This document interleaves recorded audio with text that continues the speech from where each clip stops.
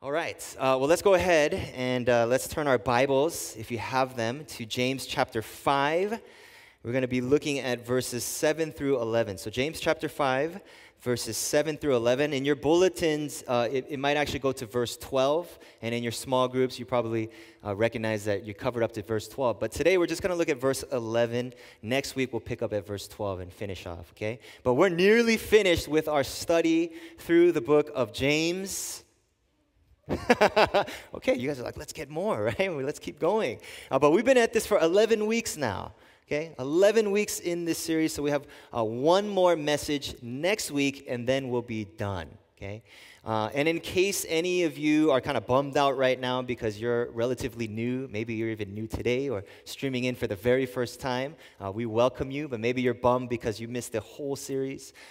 You need not despair, because all of our messages, you guys should know, they're on our website. They're online on our Facebook page. You can go to our website to access them. So you could check those out if you like. But today we're looking at James chapter 5, verses 7 through 11. And we're going to talk about patience. Patience. The title of our message today is Be Patient. I want you to turn to one another and say, be patient. If you're at home watching with someone, say, be patient, or you could type, be patient, okay? And I think that this is a pretty relevant word for all of us right now, as we are all in a situation with this COVID-19 that's been going on for so long, where our patience is being tested, right? Like we're asking things like, how much longer is this going to last? How much longer am I going to have to wear these masks and smell my stinky breath all day? Like, I can't stand that. Ugh. How much longer am I going to have to practice social distancing? How much longer am I not going to be able to just hug and embrace my friends? For those of you at home that haven't been able to come to church, maybe you're asking, how much longer until I can come to church? Hopefully you're asking that, okay? Hopefully you haven't just gotten so comfortable, you're like, this is great, I just want to stay home all the time. I hope that's not the case, but that you're longing to return to us because, again, we're missing you guys. The body is not complete without you, okay? For those of you with children, probably at home again, maybe you're asking how much longer until my kids can finally get a normal schedule going to school. So hard, right? This routine is always getting broken up. How much longer until we could travel again? I want to go and travel the world. How much longer until the vaccine finally comes out? Like, we're all in a season where we have to be patient, right? We don't have a choice. Like, we have to be patient. And I think that this is especially difficult for us living in Korea.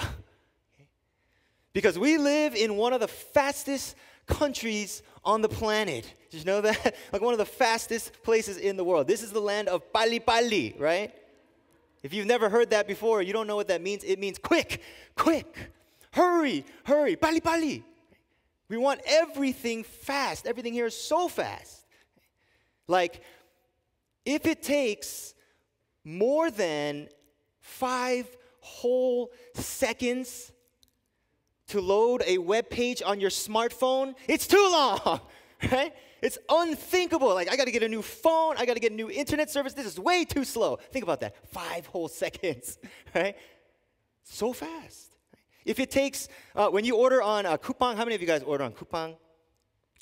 Okay, a bunch of you, right? I order on Coupang. But if it takes more than a day for your delivery to come, like if that rocket sign is not there that tells you got to order right now, and so it'll come before 7 a.m. tomorrow, you know what I'm talking about, right? If that's not there, too long. I can't wait a day. I can't wait 2 days. Are you kidding me for my order? I need it now, right? For those of you who do delivery, 배달, right? If I don't get my Chun chicken in at least 45 minutes, and that's pretty long, right? 45 minutes, forget about it. That's way too long. I'm going to starve while I wait for this coach. I can't do that. I need it in 30 or less, right? We live in a pali world. Everything's so fast. We want everything faster and faster and faster. And that even translates into our spiritual lives as well, right? We want God to work fast. We want fast growth. I want to be changed quickly. We want fast healing. Heal me now. I want to be delivered from this sin right now. God, work fast, fast, fast. When actually, the consistent message of the Bible is be patient. Be patient. Be patient. Wait for the Lord. Be still. When was the last time you were still? Persevere. Endure. Be patient. God wants us to be a patient people. It's why it's one of the fruits of the Spirit, patience. He wants to develop patience in every single one of his followers. And so James, he knows this. In our passage today, he exhorts us, all of us, living in such a fast-paced, impatient world, to be patient. And I pray that God would give all of us willing ears to listen, and most importantly, a open and soft heart to receive his word and to believe it and to act upon it. And we need Holy Spirit's work for that always. And so let's pray. Let's pray right now. Let me ask God for his help. Father in heaven, we ask today that your name would be hallowed, that your name would be prized above every other name, that your name would be the name that we adore in our hearts today. And we ask that your kingdom would come here in this very room and in our very hearts today as it is in heaven. Align us with the mindset and the pattern of heaven today. Do it as we look into your word. And Holy Spirit, you know how resistant we can be. You know how our flesh can so often not want to obey the word of God. Just say, it's too hard. This makes me uncomfortable. It's too challenging. Holy Spirit, you know this, and so we need your help. We need your help right now for any of us who've got stubbornness in our heart, who's got sin there, who's just got hardened areas where we just won't allow the word of God to hit us. Holy Spirit, invade our hearts with the gospel right at this very moment and remind us Christ is the Lord. And he loves us. He died so that we could be free from sin, so that we could live lives of abundant lives of freedom and joy and peace. Remind us of this right now, the good purposes of our Lord through his word. And so help us to receive with humility. Help us to believe in your word. Help us to act upon it, to live according to it. For your glory, Father, and for the good and the joy and the peace of all of your saints, all of your sons and daughters. It's in Jesus' mighty and powerful name we pray. Amen. James chapter 5, verses 7 through 11. I'll be reading from the ESV. Hear the word of the Lord. Be patient, therefore, brothers, until the coming of the Lord. See how the farmer waits for the precious fruit of the earth, being patient about it until it receives the early and late rains. You also be patient. Establish your hearts, for the coming of the Lord is at hand. Do not grumble against one another, brothers, so that you may not be judged. Behold, the judge is standing at the door. As an example of suffering and patience, brothers, take the prophets who spoke in the name of the Lord. Behold, we consider those blessed who remained steadfast. You have heard of the steadfastness of Job, and you have seen the purpose of the Lord, how the Lord is compassionate and merciful. Amen. This is the word of the Lord. Now, if you were listening in last week to last week's message, you should remember that at the beginning of this chapter, in verses 1 through 6, which we covered last week, James was denouncing rich unbelievers. Okay, those not in the church, specifically these landowners who were exploiting and oppressing the poor. Okay, you may remember that. And the churches that James is writing to, they are actually mainly made up of poor people. Okay, most of the church in that day were poor. And so the very people that James is writing to, they're the very ones who are suffering at the hands of the rich, unbelieving landowners. Okay? And so in our passage today, James, he now redirects his focus and attention to these suffering Christians, and he exhorts them, be patient. Okay? He's like, I know that you're suffering. I know that you're being persecuted. I know that you're being oppressed. I know that you're going through hard times, but be patient. Persevere. Hang in there. Endure through this. Okay? And there are 3 specific exhortations that James gives them, and really us, to be patient. And if you're taking notes, these will be our points for today. Okay? 3 exhortations. The first exhortation that James gives is to be patient, for the Lord is coming. Okay? That's the first one. Be patient, for the Lord is coming. The second exhortation is be patient with one another, for the judge is standing at the door. Okay? That's the second exhortation. And then the third and final one is be patient in suffering, for the Lord is good. Hallelujah. Okay? For the Lord is good. And so we're going to spend most of our time in that first and third exhortation, because those are sort of the main ones that are related. But we'll still touch on the second one just a little bit, okay? But I really hope and I pray that these exhortations will help all of us in whatever difficult circumstances we're in, whether it is because of the COVID or something you're struggling with that requires patience. I hope that these exhortations would encourage you to be patient, to persevere, okay? Okay, let's look at the first exhortation. Be patient, for the Lord is coming. That's where James begins in verses 7 and 8. Let me just read verses 7 and 8 for you again. Be patient, therefore, brothers, until the coming of the Lord. See how the farmer waits for the precious fruit of the earth, being patient about it until it receives the early and late rains. You also be patient. Establish your hearts, for the coming of the Lord is at hand. And so James is saying, hey, just like the farmer has to wait and be patient to reap the harvest, right? Like once he plants the seed and does everything to prepare for that, like it's out of his hands now. He just has to wait and be patient for it, for the rains to come. In the same way, brothers and sisters, be patient, because the harvest, it's coming.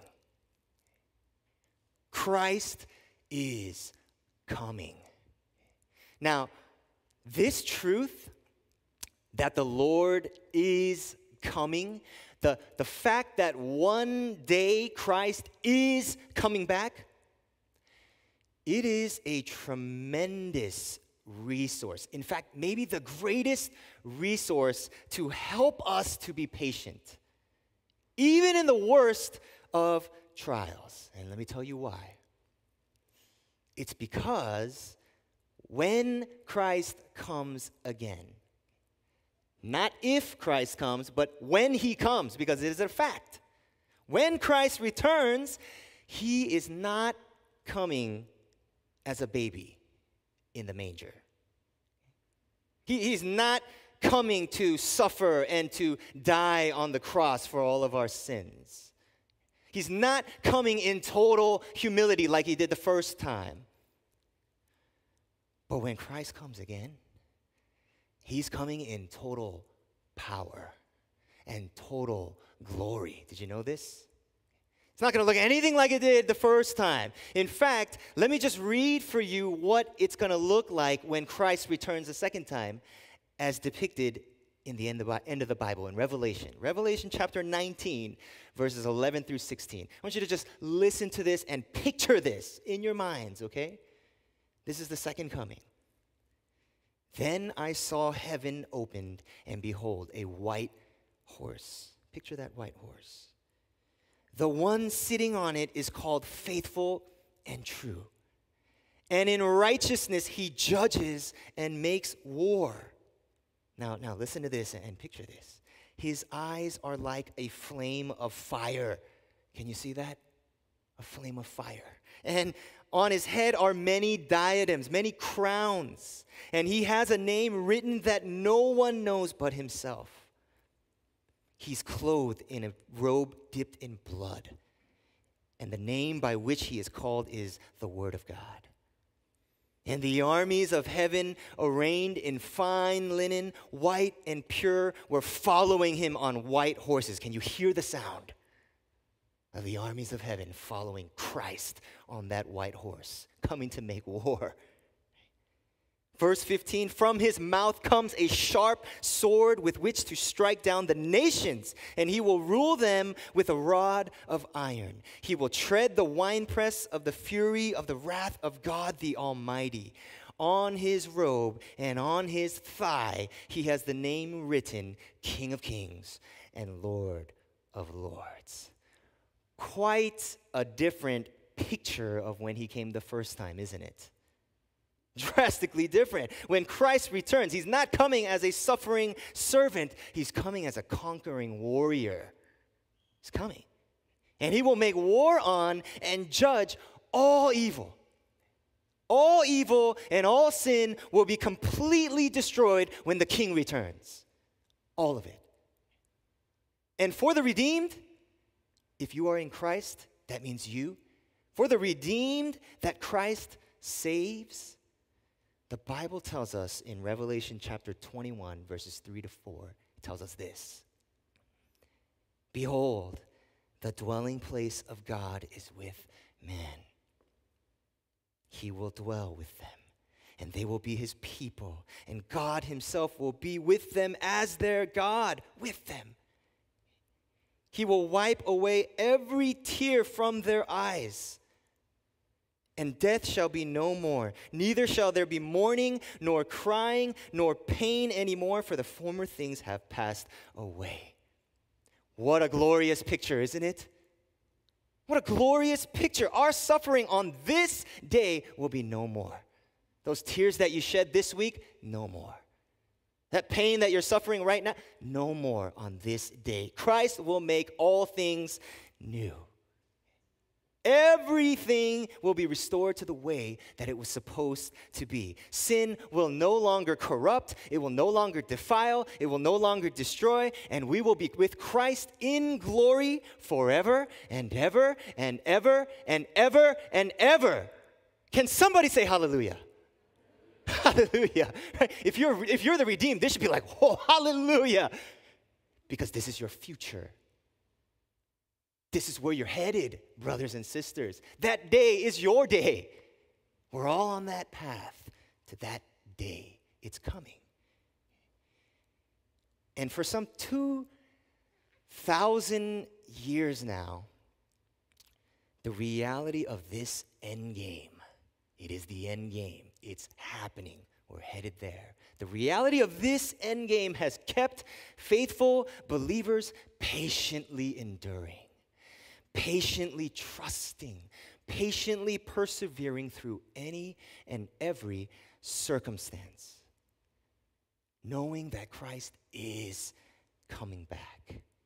And knowing that when he does, all of the trials that we have patiently endured, they will all have been worth it. All of them. That's really what gives us the tremendous hope to be patient. It's all going to be worth it. I mean, isn't that what really helps us to be patient about anything? Knowing that in the end it's going to be worth it, right? Like, isn't that why we are willing to wait for hours in a line for a roller coaster that only lasts 2.5 minutes? Ever done that before? How many of you guys have done that before? Right? I think all of us, right? Isn't that why we're willing to wait? Because we think it's going to be worth it. That 2.5 minutes, it's going to be worth it. And usually it's not, right? You're like, oh my gosh, I can't believe I spent 3 hours in line for that. Isn't that why we're willing to wait for months and months while we save up for that dream vacation that's only going to last 5 days? Because we think it's going to be worth it. That's why we're willing, right? It's the thought of something being worth it in the end that really fuels us, really drives us, and really helps us to be patient, right? And here's the thing, Christian. Here's the thing. When Christ returns, oh, you better believe it's going to be worth it. You better believe it will. It'll all be worth it. Like on that day, there is not going to be a single ounce of pain or suffering or heartache that you have experienced that'll cause you to say, oh, this is not worth it. It's not going to happen. Christ, he's not going to let you down. He won't. You know, the Apostle Paul, he says in Romans chapter 8, verse 18, where's our DT at? You guys all know this verse, right? Romans 8, chapter 8, verse 18. He says, I consider that our present sufferings are not worth comparing to the glory that will be revealed in us. Did you hear that? Not worth comparing. And that is quite a statement coming from the Apostle Paul, because this dude suffered. More than any one of us in this room, I'm sure he suffered greatly. And here he is writing, I consider that everything I'm going through not even worth comparing with the glory that is coming. 2 Corinthians chapter 4, 17, Apostle Paul, he says, for our light and momentary troubles. That's how he describes all of our suffering in life. Light and momentary. Here one moment and it's going to be gone. Right? They are achieving for us an eternal weight of glory that far outweighs them all. In other words, the Apostle Paul, the Word of God is telling you it's going to be worth it. It's going to be worth it. Do you believe this, brothers and sisters? I mean, do you really believe that whatever struggle or pain that you have faced in your life, some of you have struggled a lot, or that you're facing right now, currently, or that you will face in this life because we will face troubles? Do you really believe that it'll all be worth it when it is all said and done? It'll be worth it. Do you believe this? If you're saying, not really, you should. Because it's true. The Word of God does not lie to you. It's true. And not only is it true, but again, as I said before, this is a tremendous resource to help you to be patient, no matter what the circumstance, because you know whatever you're going through, it's not the end of the story. There's more to come. Glory is coming. The King is going to return. Christ will come again. And not only will he come again, but his coming, James says, it is at hand. Did you notice that in verse 8, at the end of verse 8? He says, you also be patient, establish your hearts. Why? For the coming of the Lord is at hand, he says. Do you know what that means? You know what it means when James is saying, and the Bible says that the coming of the Lord is at hand? You know what it means? It means we're living in the last days. Did you guys know this? You know, sometimes we think people are kind of crazy when they say, the end is coming, right? It's the end times, repent. Like, we think they're kind of crazy, but in a sense, they're actually right. We are living in the end times. And you know why we're living in the end times? It's because in terms of God's redemptive history, his plan to bring salvation, we're in the final stage.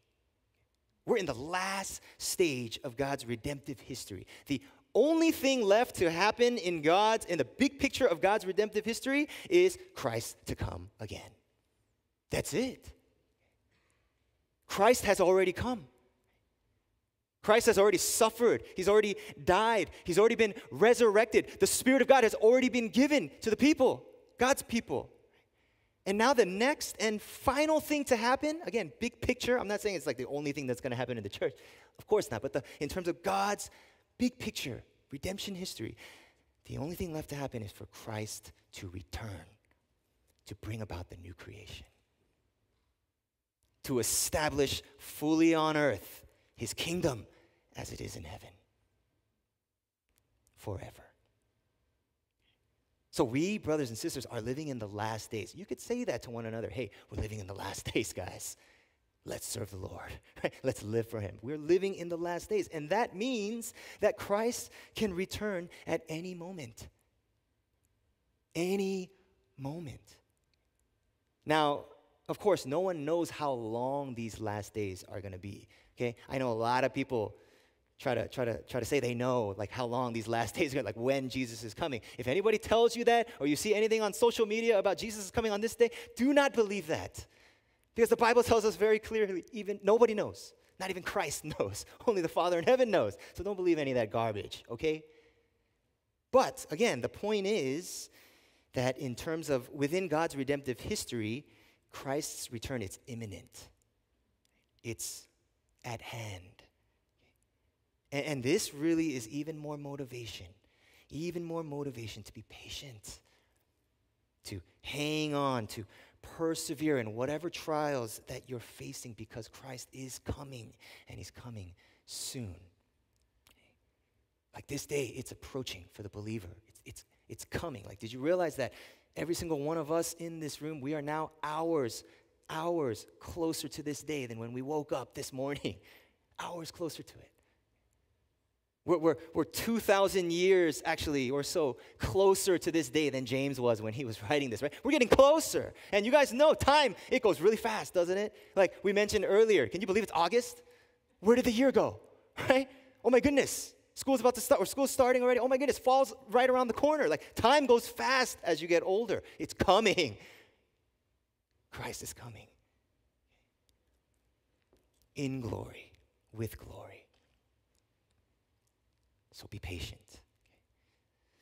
That's James's first exhortation. Be patient, for the coming of the Lord is at hand.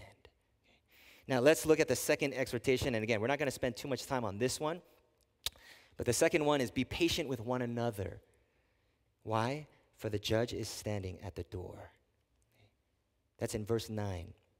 James says, do not grumble with one another, brothers, so that you may not be judged. Behold, the judge is standing at the door.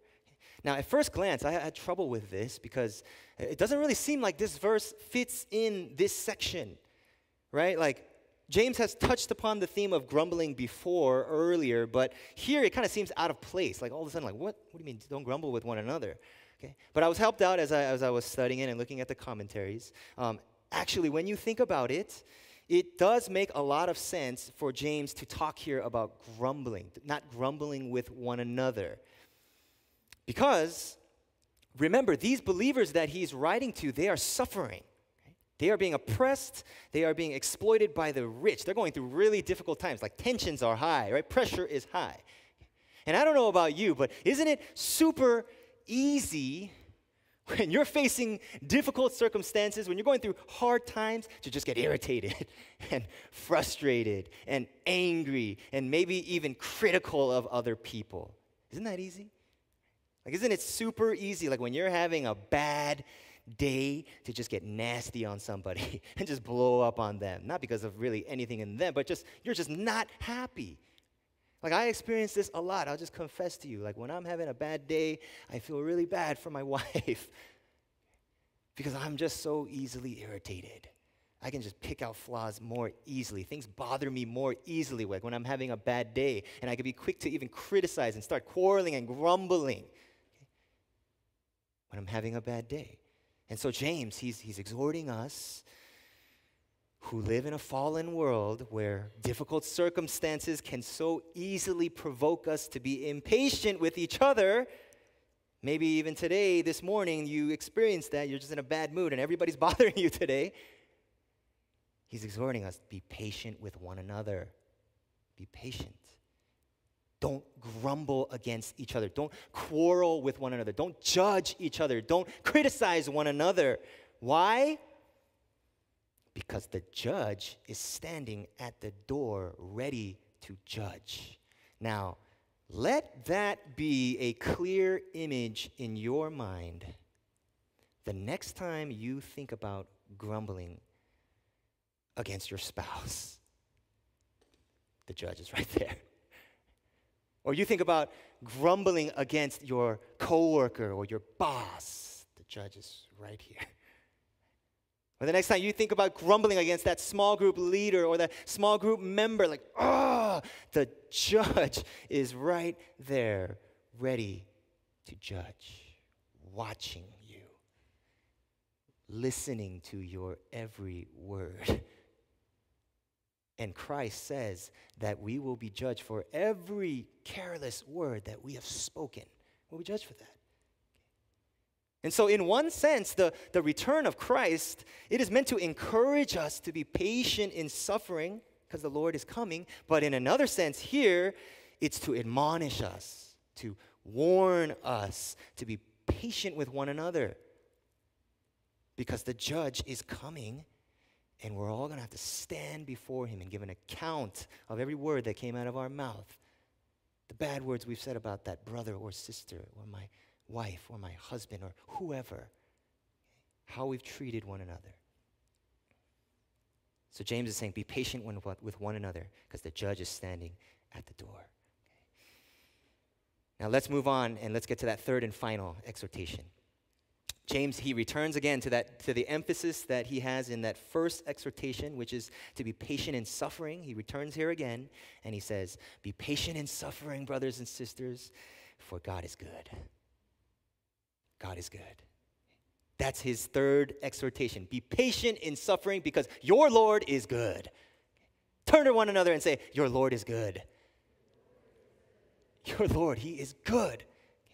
And as examples of God's goodness in patience and suffering, James points us to the prophets in verse 10. And then ultimately he points us to Job in verse 11. Okay. Let's look at the prophets first. Verse 10. As an example of suffering and patience, brothers, take the prophets who spoke in the name of the Lord. Behold, we consider those blessed who remain steadfast. In other words, James is saying, hey, look at the prophets who suffered. Like, consider guys like Jeremiah or maybe Isaiah. These guys who suffered immensely for speaking the truth of God's word. These guys who suffered greatly. Look at these guys, and when we think of them, when we're thinking about these guys, are any of us like, what a waste of a life? Like, what a life terribly lived. Like, they could have lived such a better and more productive life. Are any of us thinking that? If you're a Christian, you shouldn't be thinking that. Right? Because as a Christian, we know these guys were faithful. Under the worst of persecution, they were faithful and steadfast, and they served the Lord. And not only that, but we as Christians, we know the words of Jesus. In Matthew chapter 5, verses 11 through 12, who promises this. Listen to this. Matthew chapter 5, verses 11 to 12. Blessed are you. Now, what do you expect to come after that? Who are rich, who are healthy, who live a good life, who live 90 years. I mean, that's what we would expect. Society would say that, but here's what God says. Blessed are you when others revile you and persecute you and utter all kinds of evil against you falsely on my account. What? And then Jesus says this. This is his promise. Rejoice and be glad. Why? For your reward is great in heaven. For so they persecuted the prophets who were before you. These prophets are blessed. They are rejoicing right now in this moment. Like they're partying up in heaven with the angels and with the Holy One face to face. They're not looking back on their lives and thinking, oh man, my life was really hard for those 40, 50 years on earth. Man, it was really difficult. I really wish I could do things differently. They're not thinking that at all. No way in the world they're thinking that. Because they're in glory. They're in glory with the Lord, experiencing the blessed eternity that they now get to spend with him in the fullness of joy and pleasures forevermore. Forever. Without any sin, without any suffering, without any pain, forever and ever and ever. They have received a great reward. And so James is exhorting us, brothers and sisters, be patient. God is good. He's got an eternal, great reward for you. Be patient. Okay. And then James points us to Job. At the end of verse 11. He says, you've heard of the steadfastness of Job, and you have seen the purpose of the Lord, how the Lord is compassionate and merciful. Now, it It's interesting that James uses Job as the example to encourage us to be patient. Because if you've read the book of Job, it's messy. It's a messy book. Like, it doesn't seem like Job is all that patient. It doesn't seem like he's really the model for patience. Like, if you've never read the book of Job, basically, let me just explain to you, Job, he is a righteous dude, says he's blameless, and he's filthy rich, okay? Like, he's got a big family, he's got all this land, all this cattle, like, he's rich dude. And God allowed, keyword, allowed Satan to basically take away everything that he has. He lost his wealth, he lost his servants, he lost his children. Pretty much, he lost everything except his wife. And if you know the story of Job, that's not really that good of a thing. Because I'm serious. She actually just nags at him and she tells him, stop trusting the Lord. It's not actually a good thing. Okay? I didn't mean that as a negative thing towards wives. I hope that I don't get an email later about that. Like, what are you saying about wives? Oh, no, that's just the book of Job. It's in the Bible, okay? But the book of this book, the bulk of it, like really the majority of this book, is just chapter after chapter of Job honestly venting, honestly complaining, even honestly questioning God. Why is this happening? So it's a messy book. But, and here's why I think James points at Job, but through it all, if we read the whole book, we see that Job never abandons God. He never leaves God. All of his venting, all of his complaining, all of his questions, they're all directed at God. They're all done in relationship with God. And this is really significant, guys. This is really significant because it tells us that when God tells us to be patient, he's not expecting us to shut up, suck it up. Just be patient. I don't want to hear it from you. Be patient. I'm coming soon. So just be quiet and wait. That's not how our God is. He allows for honesty. He allows for you to vent even, to vent your frustrations, your complaints even, your questions. Why is this happening? He allows for all of this so long as it is done in relationship with him. He can handle all of that. Too often we take our questions, our complaints, our accusations to somewhere else, right? On the internet, to non-believers, right? To other people. Like, oh, God, this guy. Take it to the Lord. He can handle that stuff. He can. And so Job, in the end, he never left his Lord. And in the end, we can see that Job's suffering, as difficult as it must have been. Nobody has suffered more than Job in this room. Nobody.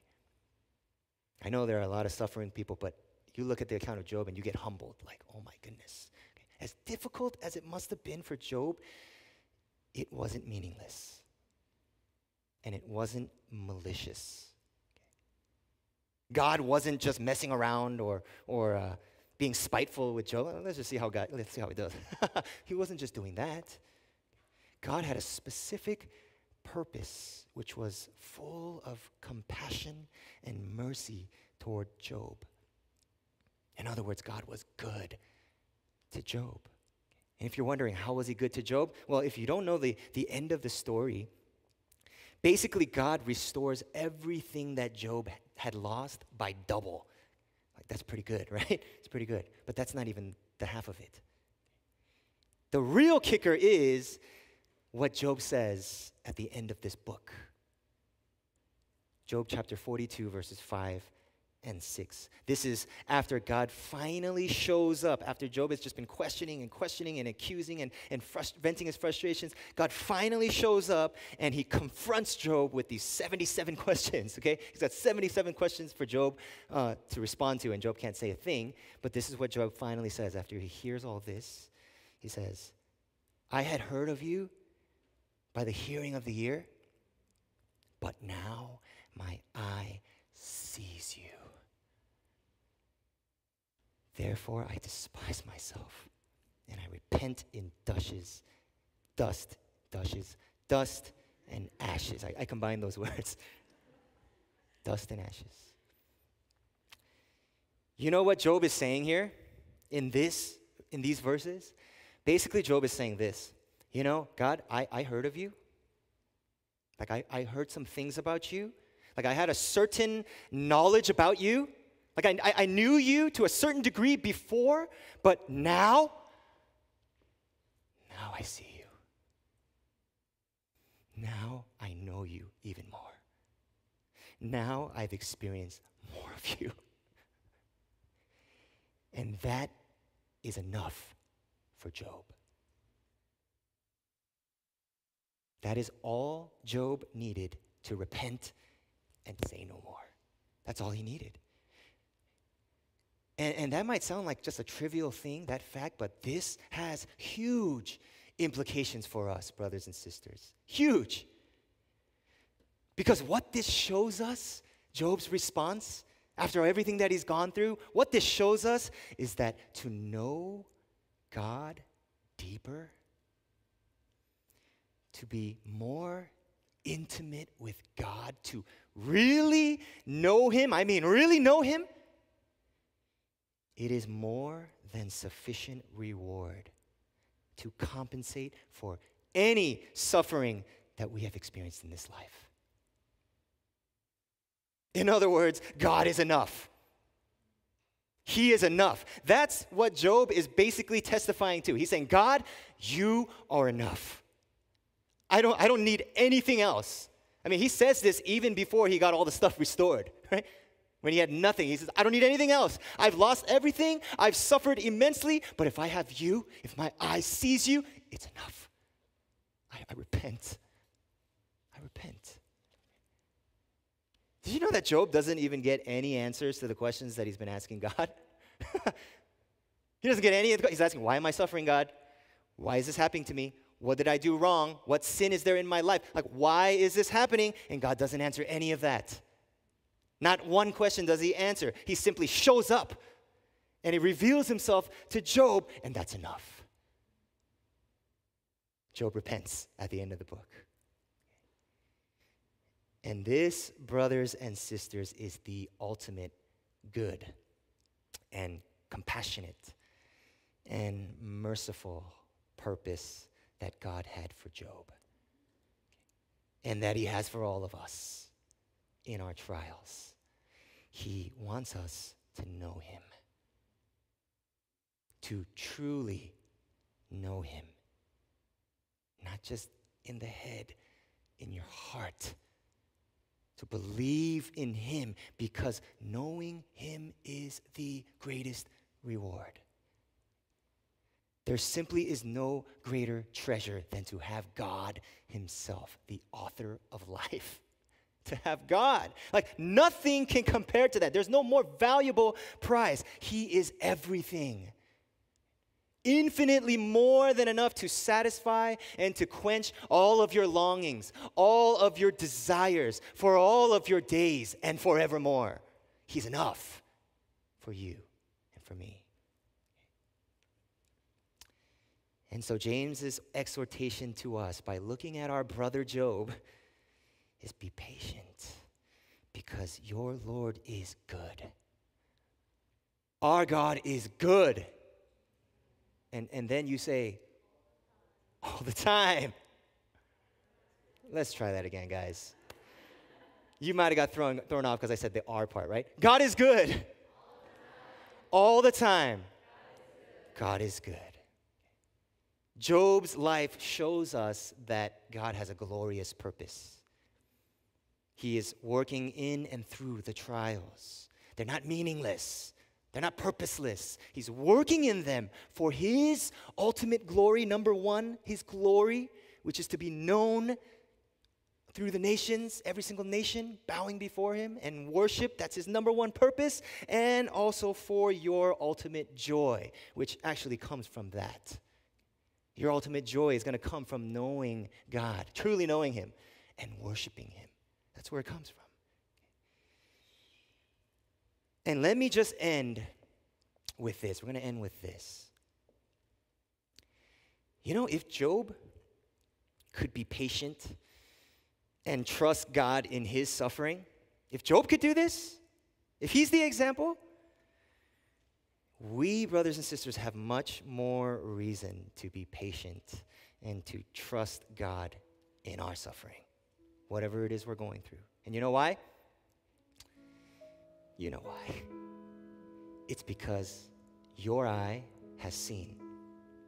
My eye has seen. Our eyes have seen what Job, at least at that time, didn't see. We have seen the greatest demonstration of the goodness of God. The greatest demonstration. And where is that? Christ Jesus our Lord. We have Christ. We have the one who entered into our suffering. He came into the mess that we made of this broken world. And not only that, he took our sins upon his shoulders and he suffered. He bled and he died for them on the cross so that we could be totally forgiven. Forgiven of the very sins that brought the suffering into this world, that made a mess of this world. He forgave us of these sins. We have Christ crucified for the forgiveness of all of your sins. All of your sins have been paid by the precious blood of Jesus Christ. There's no condemnation for you, brothers and sisters. We have Christ crucified. But not only that, not only do we have Christ crucified, because he didn't just die, did he? We have Christ resurrected. We have the risen Lord. He rose again to newness of life. He defeated the grave. And one of the reasons that he did this, one of the reasons that God raised Christ from the dead by the Holy Spirit is so that we would know and see that one day you in Christ, me in Christ, we in Christ will rise with him to a glorious future, to live in the new creation with resurrected bodies, perfect bodies that never get old, that never hurt, right? That back, oh, not again. Resurrected bodies, no more suffering, no more death, no more sin, because Christ has won. He's won. He's conquered the grave. Death has been defeated in Christ. This Christian is your hope. This Christian is your confidence. This Christian is your glorious inheritance in Christ. And the empty tomb seals that, proves it. So you can be patient. You have infinite reason to be patient because Christ has overcome. He's risen. And he's with you. And he's for you. And come what may, come whatever trials may come in this life, surely he will hold you fast.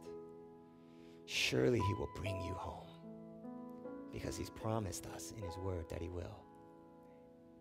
Amen?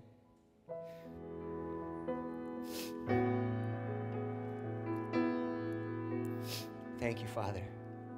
Thank you, Father, that you have not left us without hope in such a broken world. Thank you that you humbled yourself by sending your Son into this broken world to suffer and to bleed and to die for the sins that caused all this brokenness, to defeat that sin once and for all, to conquer that sin. Thank you that you raised him to newness of life, that Christ lives, and that he will come again to usher in the new creation. Thank you for the glorious hope that we have that not even death can take away, that nothing can separate us from your love. Thank you for your faithfulness, God. Thank you. And we thank you for your promise. I just want to close us with the promise in 1 Thessalonians chapter 5, verses 23 and 24. Here, God's promise to us. Now may the God of peace himself sanctify you completely. And may your whole spirit and body and be be kept blameless at the coming of our Lord Jesus Christ. And listen to this promise. He who calls you is faithful. Hallelujah. He who calls you is faithful. He will surely do it. And all God's people rejoice in that promise and say, in Jesus' name, we receive it and we celebrate. And all God's people say, amen, amen. You may have your seats. God bless you, brothers and sisters.